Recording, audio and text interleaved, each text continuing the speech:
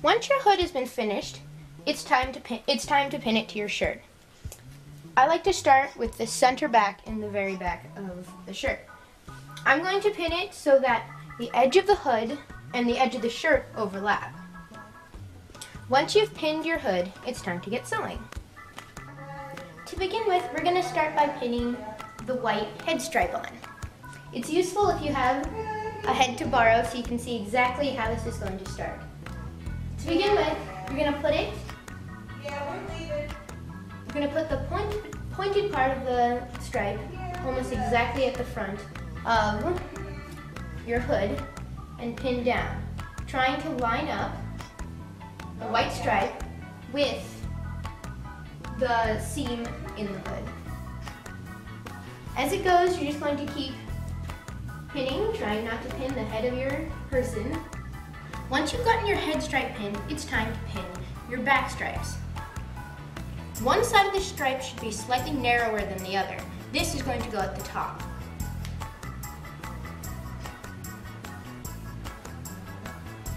You're going to pin it so that the top of your stripe is slightly hidden by the top of the stripe from the hood.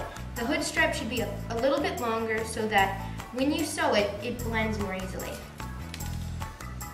The stripes should barely meet at the bottom of your hood, or at the bottom of your sweatshirt. Once you've got your back stripes pinned and your hood stripes pinned, we're going to move on to the tail. You're going to line up the top of the white piece at the top of the black tail. When everything is all pinned, it's time to get sewing again. I'm once again going to use the t-shirt stitch, and I'm going to begin with my tail. First, I'm just going to sew down the sides to sew the white stripe to the black. Once the white stripe has been sewn onto your black tail, you can either hem the edges, or if you have an overlocker or serger, you can serge along the edges. Once your tail has been finished, it's time to start sewing on the stripes to the rest of your hoodie. You're going to start sewing at the hood, starting where the hood meets the rest of the t-shirt. Once you've sewn the stripe on your hood, it's time to work on the back stripes. The next bit is a little bit tricky. What you want to do is you want to pin it so that a little bit of the stripe from the hood overlays and crosses and forms a line with the stripe from the stripes on the back. Do this on both sides. So when you actually get sewing, what you're going to do is you're going to start where you left off and sew so that you sew a little bit of the stripe from the hood onto the stripe from the side, or on the stripe on the backs. Once you've gotten that done, you can just start sewing all the way down. By now you should have your hood stripe attached, your back stripes attached. There should be a little flap here, and we're going to deal with that later. It's time to attach your tail. Fold it over here and stitch.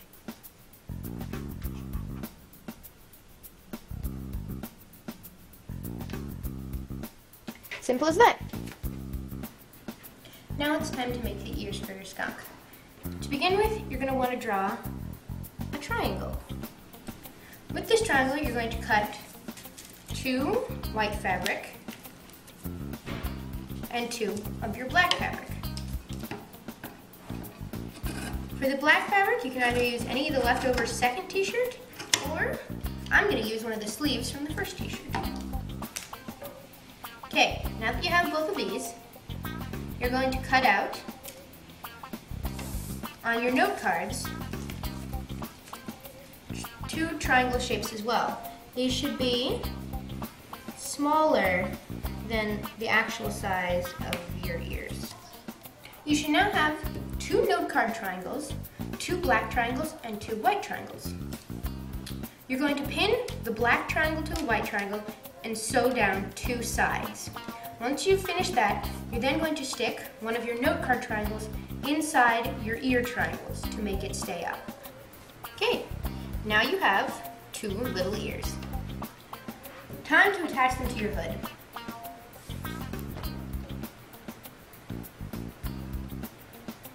What you want to do is decide where on the hood you want your ears to go.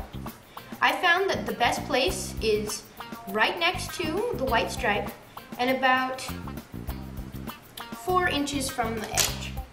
So you're going to take a pin and pin down the white side forwards and on the back side so that you have reinforcement on both sides.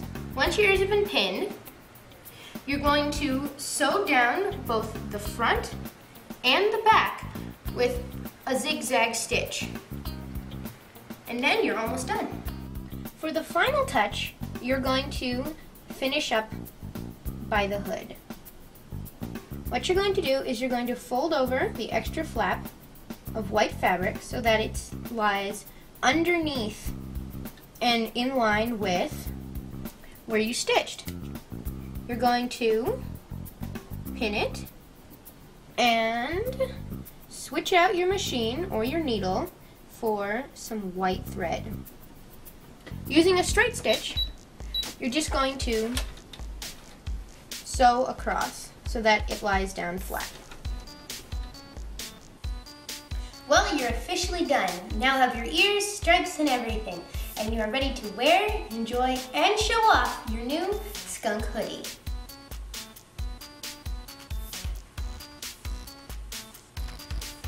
Thank you for watching my tutorial. I hope you enjoyed it, and see you again soon.